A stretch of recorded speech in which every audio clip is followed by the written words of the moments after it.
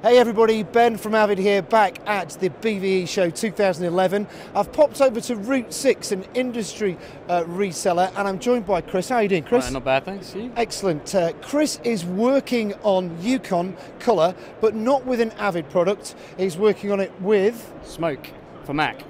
Excellent. So, of course, with the version 5.5 of Media Composer, now fully integrated with Yukon. But let's have a look at colour in action, shall we, Chris, if you don't mind, with Smoke. Okay. I mean, obviously this was originally designed for Apple Colour, so the way it's been integrated into Smoke is, I think, is a little bit kind of more involved. There seems to be more options that you can do with it, or with your audio automation as well. The way that, rather than using keyboard shortcuts, you can flick in and outside your different views, in from full screen, when you're into your player, where you can jump into your vector scopes and into your audio tools, and then back again. Also being able to go into full screen and being able to just resize. Now this isn't an effect you're applying, it's actually just a resize for your full screen. Rather than giving it the control, space bar and the wiggle, you can do this now with just one jog on the wheel.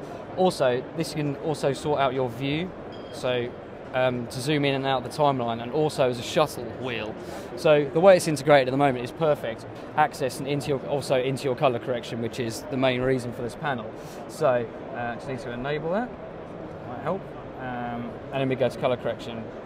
So it's fair to say then that this is giving you a lot more control. Yeah, exactly. I mean, Smoke, obviously, if you see the amount of keyboard shortcuts you can have in Smoke is ridiculous. This makes it a lot easier to use, a lot more user-friendly, and the fact that you can completely and utterly customise it for your feature set. You can have 48 different feature sets for it. It's just set up for you, even with your shift buttons, etc., and within different views. So whether you're in audio, whether you're in colour correction, whether you're in your sparks, or whether you're just playing and navigating around the timeline. Right, brilliant, Chris. Thank you very much worries indeed. Thanks. See, more openness from Avid and collaboration.